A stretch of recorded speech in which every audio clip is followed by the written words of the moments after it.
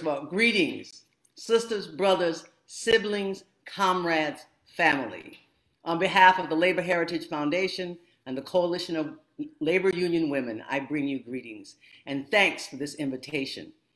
When I was invited to speak, I thought immediately of Frederick Douglass. Frederick Douglass, who was enslaved in the Maryland area where I currently live in the United States, about 17 minutes from the White House, had this to say when he was invited to speak on the 4th of July. The fact, ladies and gentlemen, and the distance between this platform and the slave plantation for which I escaped is considerable, and the difficulties to be overcome in getting from the latter to the former are by no means slight. That I am here today is, to me, a matter of astonishment as well as gratitude. You will not, therefore, be surprised if in what I have to say I evince no elaborate preparation, nor grace my speech with any high-sounding exodium. With little experience and with less learning, I have been able to throw my thoughts hastily and imperfectly together, trusting in your patience and generous indulgence. This, for the purpose of this celebration, is the 4th of July, is the birthday of your national independence and your political freedom. This, to you, is what Passover is, the emancipated people of God. It carries your minds back and forth. But what does it mean to the Negro? I repeat, there is hope in the thought, and hope is needed. But the dark clouds which lower above the horizon, the eye of the reformer is met with angry flashes, pretending disastrous times. But his heart may well be lighter at the thought that America is young and that she still is in the age of impressible stage of her existence.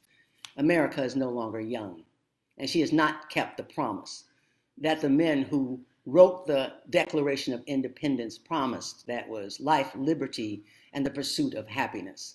The fact that the majority of these men owned slaves themselves, enslaved Africans, didn't matter when they said that all men were created equal.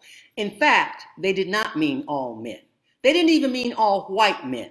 They meant all white men who owned property could vote.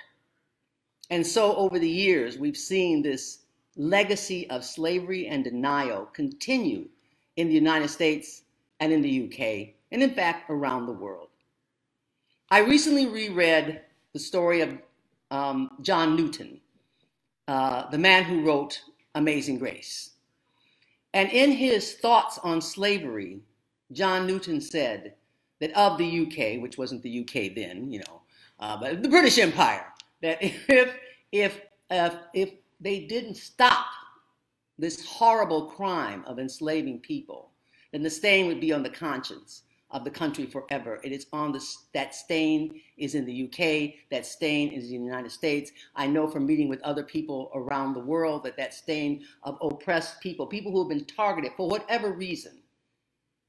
In our country, it's the color of the skin. But we know that racism is a political construct. It has nothing to do with biology. It has nothing to do with sociology. It was created to keep the working class separated. And they'll do it based on color. They'll do it based on religion. They'll do it based on any caste to say that one group is less than the other, so that 1%, those billionaires, those royalty with money and gems and golds and oil stolen from other countries, particularly in this case, I'm pointing in Africa because that's where my ancestors came from. That they are still wielding power and still using everything they can to keep the working class divided. But we know, those of us gathered here understand that together we are stronger than any of us individually. It is the concept of the United States, right? The 13 colonies came together because they figured out that if one of them was fighting the British or one of them was fighting the French, it wasn't going to work. So they all 13 came together. But the Constitution of the United States wasn't so much about freeing people because, that had to come later. It was about being business and doing business. And this part we know, the capitalists don't care where they do business. They'll do business in Asia, they'll do business in Africa, they'll do business in Europe, they'll do business in the United States, South America, the Antarctic, whatever, the North Pole, if they can make money. And they will do that. And this is the thing that John Newton pointed out, that he learned from a plantation owner, was they learned this. They had two choices, he said.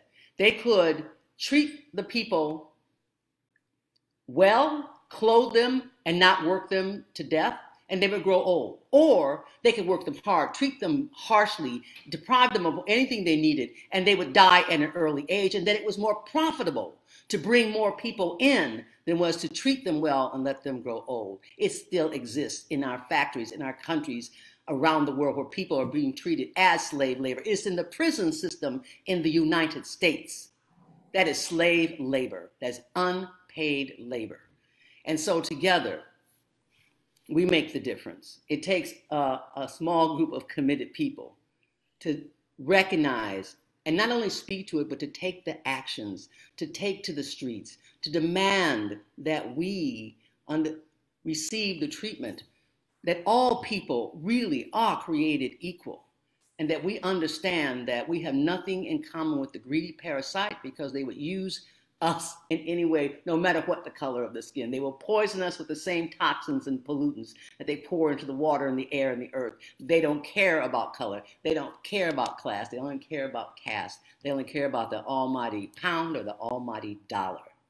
But I believe this with all my heart because I can't afford the luxury of despair, as I learned from a friend in Nicaragua when I was whining about how George Bush the first had been elected president.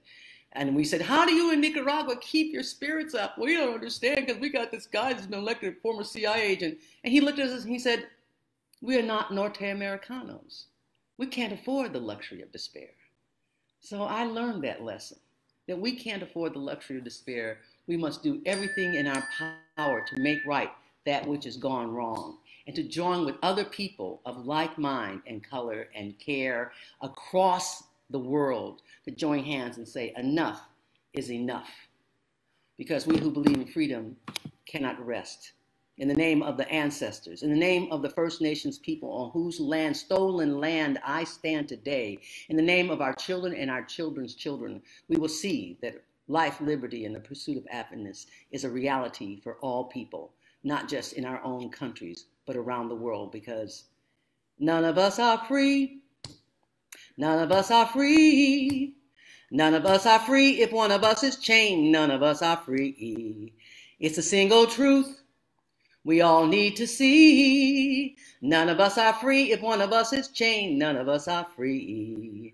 None of us, none of us, none of us. None of us, none of us, not one of us. None of us, none of us, none of us are free.